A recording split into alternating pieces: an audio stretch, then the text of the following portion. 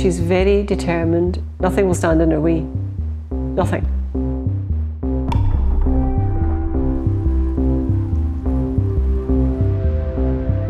That's not to say she doesn't feel the pain, no. The psychological pain.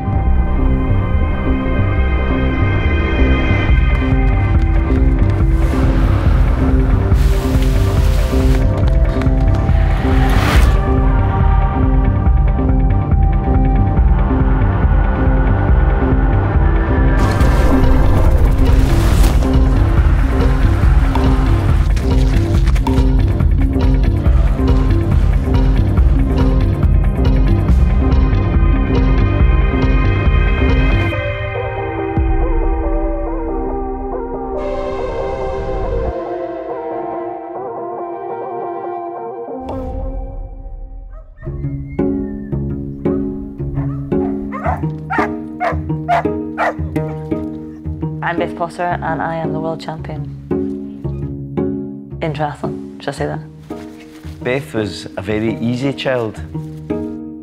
Slept, fed, yeah. No problem. No trouble at all. I grew up in Glasgow. My parents, took me to swimming, running. She was an easy teenager because she wasn't into all the partying, and so in fact the biggest punishment she could get was to say, well, you're not going to training. If you don't do that, you're not going training. that was the worst. That was the equivalent of being grounded.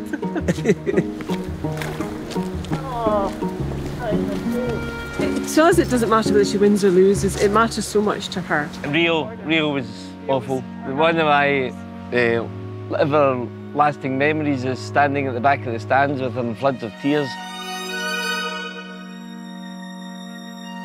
I've had my fair share of awful experiences in races.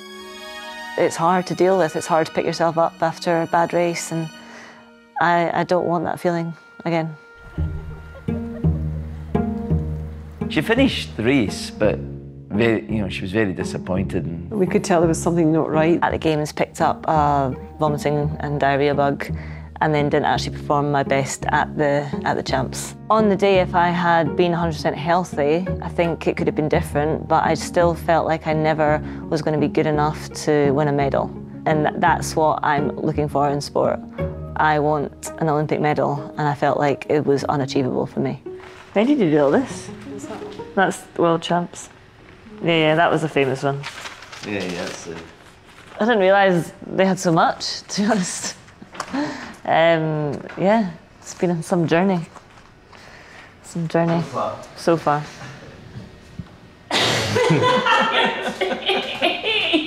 Rabbit in the headlights. Yeah, but yeah, she loves winning, don't they all? Birmingham Commonwealth Games when I won a bronze medal. This is after I broke the 5K world record, 14:41. I love winning. The first race I won was the first race I did in running. So I actually didn't get into running until I was maybe 13 years old.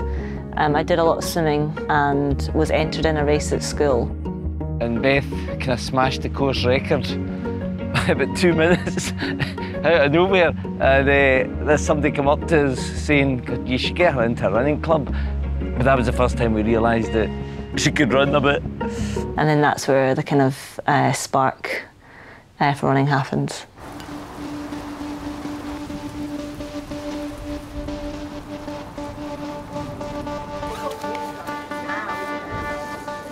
I'll always be at the track on a Tuesday night. Yeah, no, I just love training. Yep. I absolutely love training. It's my favourite thing to do in the whole world. I like to hurt myself in training. I like to see how far I can push myself. I enjoy that sort of sadistic pain.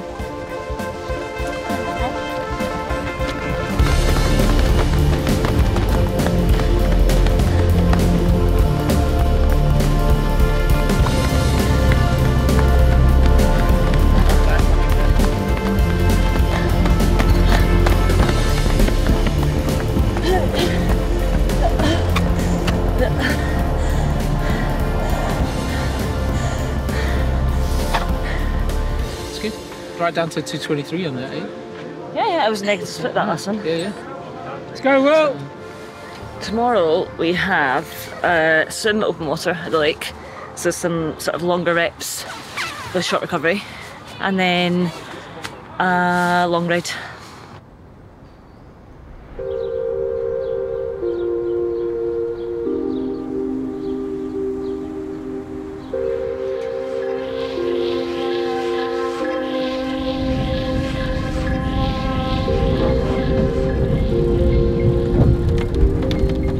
We don't usually swim this late in the lake. We've been quite lucky this year. It's quite warm. I think it was really hard after Rio. I felt a bit lost afterwards. I didn't really know what to do. I just wasn't satisfied. I felt like I just needed a different goal and a change. And I just needed to try something different and find a love for sport again. Because I've come from a swim background and I can run well, I think there was always a temptation to give triathlon a go.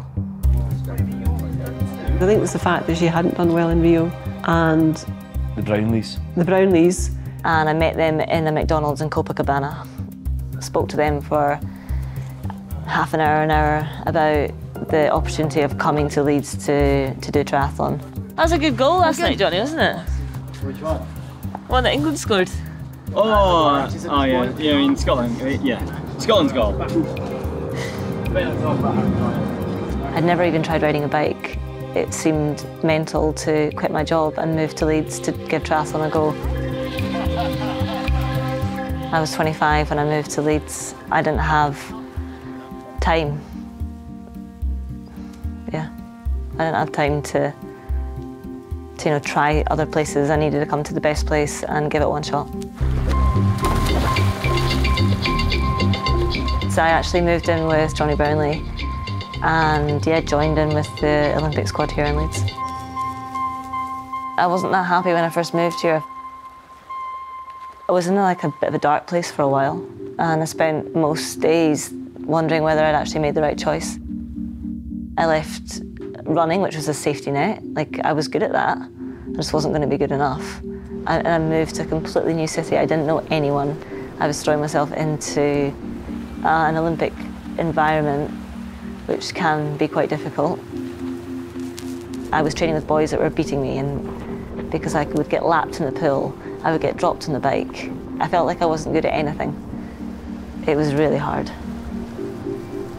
It was a massive challenge. It was a very bold move, but looking back, I think it's the best decision I've ever made.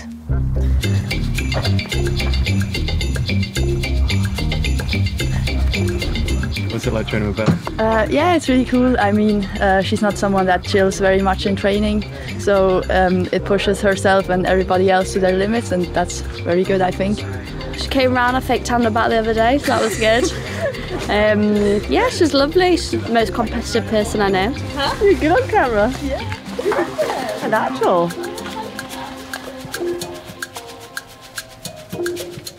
Hi. This is Charlie, everyone. You coming for a walk? Where is your harness?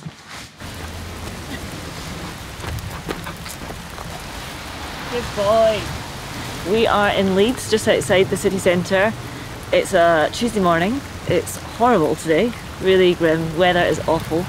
I think it makes you really tough getting through winters that are, similar to how today is.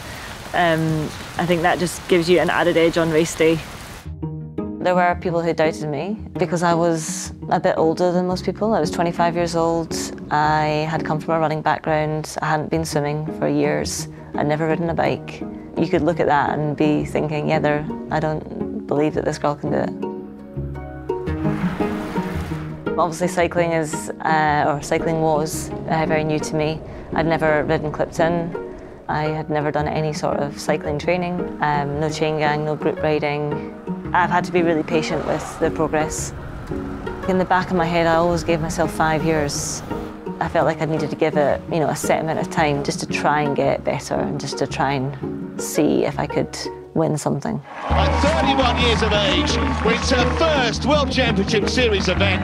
I felt like I'd waited so long to kind of, win a race or win on the big stage. And then this season, it all just clicked and it's just happened. And Potter is going to take gold in Montreal. Yeah, I feel like it was, 3 buses just came along. Abu Dhabi, Montreal, and the Paris test event. Basically the exact same course as the Olympics. It was a complete dress rehearsal, yeah.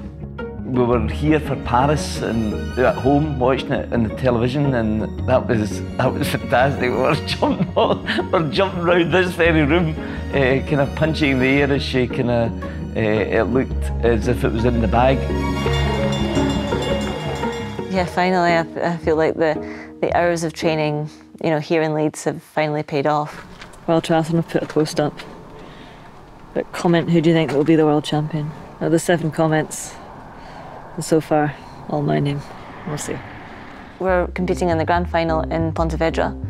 If I finish on the podium there, I will automatically seal my Olympic qualification. So here's how we currently stand. Just 32 points separate series leader Beaugrand from the Scot Beth Potter. If either wins today, they'll be world champion for the very first time. Going into the race, I was quite nervous, probably not as nervous as I had been at other races in the season. So we are underway for this women's grand final. Is it going to be Potter? Is it going to be Beaugrand? I didn't feel great on the swimming bike. I got really cold in the water, and it was only by the end of the bike leg that I started to feel good. So I think I finally got some warmth back into me. My teammate from GB was leading us out on the run, and she did a really good job and, you know, set the pace early on. Potter exactly where she wants to be. I think that course is just a combination of, you know, everything I've worked for. From being a teenager and running cross country up to spending hours in the pool and on the bike in Leeds. It all just came together. So Beth Potter now out front, and I think we could probably call her world champion-elect. As soon as I kind of got on there and had a bit of a gap, I thought it was mine to lose. Once it looked as if it was done, it was amazing. It was really, really emotional and a bit unreal, in fact. Oh, look back, there's no one there. Potter wins for Britain. When I crossed the line, I was actually quite emotional, but I think the main overriding feeling was just relief.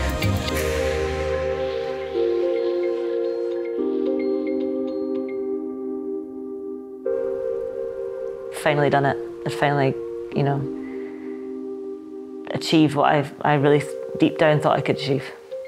And what is that achievement? Being the best in the world. She comes back there.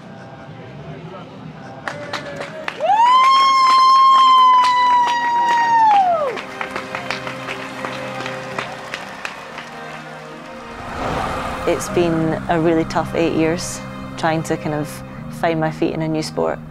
Getting another opportunity to compete in Olympic Games would mean so much to me. I'm going to make sure I enjoy every second of it.